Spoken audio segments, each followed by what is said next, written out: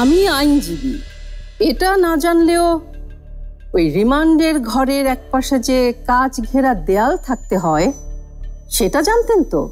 না, জানতাম না। আর এখন সেটা প্রশ্ন করছেন কেন? আমি সেদিনই তো সেটা আপনাকে বলে দিয়েছি। আমি যেহেতু একজন আইনজীবী, আমি চাইলে এই প্রশ্ন আপনাকে 100 বার করতে পারি, আপনিও উত্তর দিতে বাধ্য। Objection your honour. আমার প্রতিপক্ষের নবীন আইনজীবী মিসেস রুনা মেজাজ হারিয়ে প্রশ্ন করছে, এটা ঠিক না। এই কথাটা মাথায় রাখা উচিত যে 100 বার একই প্রশ্ন করা মানে হচ্ছে মহামান্য আদালতের মূল্যবান সময় নষ্ট করা। Objection sustain. মিসেস রুনা, আপনি পয়েন্টে আসুন। ইওর অনার, আমি পয়েন্টেই আসছিলাম। মাঝখানে অবজেকশন বলে আদালতের মূল্যবান সময় নষ্ট করলেন আমার বাদী পক্ষের আইনজীবী। Order, order, order. তাহলে অফিসার, রিমান্ডে আমার অনুমতি ছাড়া আমার মক্কেলকে জিজ্ঞাসাবাদ কেন শুরু করেছিলেন? রিমান্ডের সময়টা আগেই জানিয়ে দেওয়া হয়েছিল, কিন্তু আপনি সময় মতো পৌঁছতে না পারলে সেটা দায় কি আমার? না না না, সেটা তো ঠিকই, আমি দেরি করে গিয়েছি, সেই দোষ আমার। কিন্তু অন্য আর কোনো উকিল কি ছিল না? অন্য কোনো উকিলকে কেন আপনি সামনে রাখলেন না? আমার তো আসতে বা কোথাও যেতে দেরি হতেই পারে, তাই বলে আপনি আইন ভঙ্গ করবেন?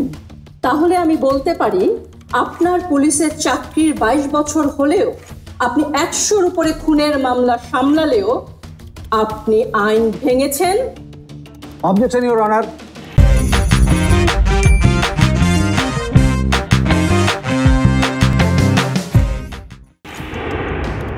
রিমান্ডে পুলিশের উপস্থিত থাকা ছাড়াও পুলিশকে আরও অনেক রাষ্ট্রীয় কাজ করতে হয়, আর রাষ্ট্রীয় কাজ ঠিকমতো পালন না করলে অনেক সময় তিরস্কারের মুখোমুখি হতে হয়। রাষ্ট্র আইন প্রণয়নের সময় নিশ্চয়ই এসব কথা ভেবেছেন। দায়িত্বের দোহাই দিয়ে আমরা কি যে কোনো সময় যে কোনো কিছু করতে পারি? Objection overruled. Mrs Runa, continue. Thank you, your honour. আমার মক্কেল মনিকে রিমান্ডে নিয়ে পুলিশের যেই তাড়াহুড়া অনিয়ম দেখলাম, তাতে আমার শুধু একটা কথাই মনে হচ্ছে, দেশের একজন সম্ভাবনাময় ক্রিকেটারকে মিথ্যা খুনের দায়ে ফাঁসানোর যে চক্রান্ত, এটা তারই একটা অংশ।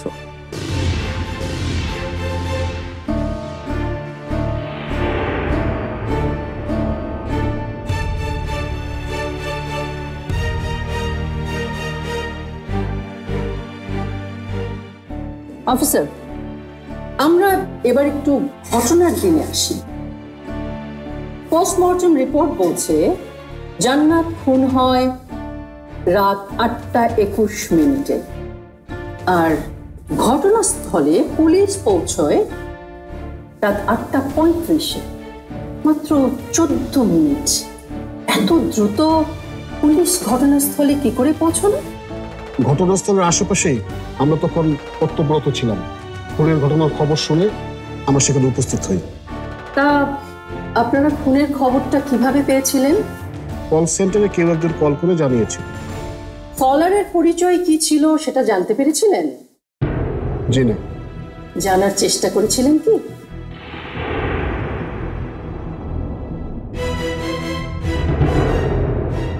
চুপ করে থাকবেন না, বলুন, জানতে চেয়েছিলেন কে কলটা করেছিল?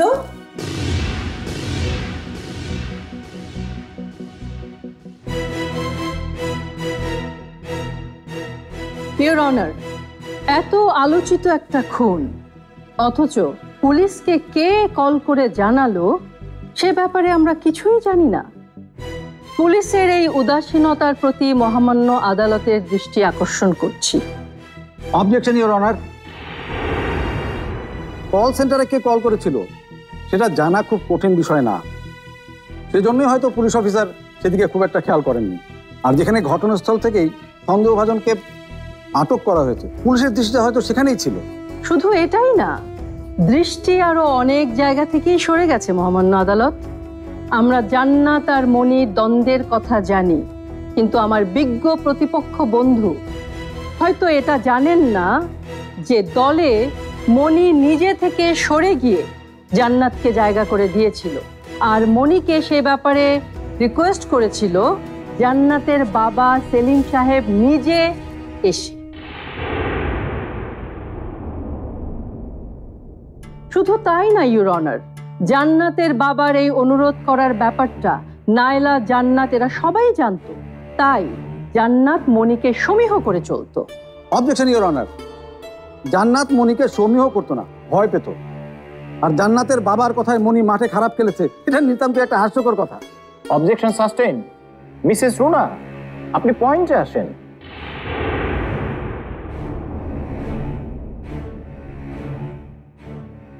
ইউর অনার, আমি শুধু এইটুকুই বলতে চাই, এই খুনের কোনো প্রত্যক্ষ সাক্ষী নেই। ঘটনাস্থলের আশেপাশে কোনো সিসিটিভি ক্যামেরা পাওয়া যায়নি এবং গুলির শব্দ কেউ শোনেনি। শুধুমাত্র যে কল করেছে সে ছাড়া আর কেউ জানলো না খুনের কথা। এখন এই কলারের সাক্ষী গ্রহণটা সবচাইতে জরুরি। এই ব্যাপারে আমি মহামান্য আদালতের হস্তক্ষেপ কামনা করছি এবং সেই সাথে আদালত চত্বরে আমার মক্কেল মনির উপর যে হামলা হয়েছে সেই কথা বিবেচনায় এনে তার নিরাপত্তার কথা আমলে রেখে তার জামিন মঞ্জুর করার জন্য অনুরোধ করছি। That's all your honour. আপনি আসতে পারেন।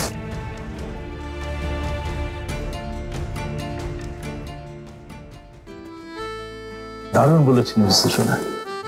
এখন তো মনে হচ্ছে যে আপনার ওকালতি দেখতে আসাটা খারাপ হয়নি। থ্যাংক ইউ স্যার, কিন্তু জামিনটা হয়ে গেলে খুব ভালো হতো। দেবে কিনা জানি না। জামিন না দিলেও রিমান্ড আর পারবে না, এই ব্যাপারে আমি নিশ্চিত। এটাও কিন্তু কম স্বস্তির না। আর মামুনি, প্রথম দিন হিসেবে তুমি কিন্তু অনেক ভালো বলেছো। তোমার এই প্রশংসাটা আমি সেদিনই গ্রহণ করব, যেদিন মনিকে আমি এখান থেকে সত্যি সত্যি মুক্ত করে নিয়ে যেতে পারবো। উকিল সাহেব, মনি কি জামিন পেয়ে যাবো নাকি? আরে না না, যুক্তিতে আমরাও পিছিয়ে নেই, কোনো অসুবিধা নেই। আদালত দায়িত্বরত পুলিশকে পরবর্তী কার্যদিবসে কল সেন্টারে কল দেওয়া ব্যক্তিকে হাজির করার নির্দেশ দিচ্ছে। এই মামলার বিবাদী মনি আক্তারের নিরাপত্তা জোরদার করার নির্দেশ দিচ্ছে। একই সাথে তার নিরাপত্তার স্বার্থে জামিন নামঞ্জুর পূর্বক মনি আক্তারকে থানায় প্রেরণ করার নির্দেশ দিচ্ছে।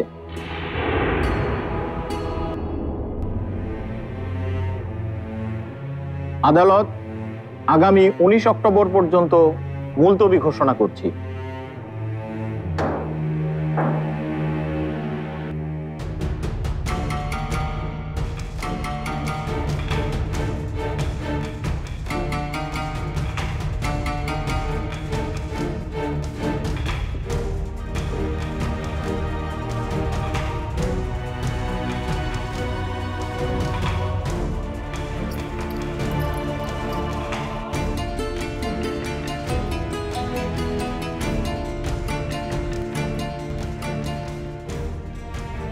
মনি, মনি, ভরসা রাখিস। আজ তোকে জামিনে মুক্ত করতে না পারলেও দেখিস একদিন ঠিক এখান থেকে খালাস করে তোকে নিয়ে যাব। আর যে বা যারা এই ষড়যন্ত্রের সাথে জড়িত তাদের প্রত্যেককে আইনের আওতায় এনে শাস্তি দিয়ে তবেই ছাড়বো। দেখিস, আগে হইলে আমি মাফ করে দেওয়ার কথা বলতাম না, কিন্তু এইবার আমি অপরাধীর ছাড় দিব না। আজ আমার সর্বনাশ যারা চাইতেছে, আসছে দিনে আমিও তাদের সর্বনাশের মধ্যে ফালামো। এটা আমার ওয়াদা মা। এমনই আমরা সবাই তোমার জন্য লড়াই করব। ছোট বড় যে অপরাধী হোক ছাড় পাবে না। রুনা, আয়ান, আমরা তোমার সাথে আছি। শেষ আমরা দেখি। চল নিয়ে চলো।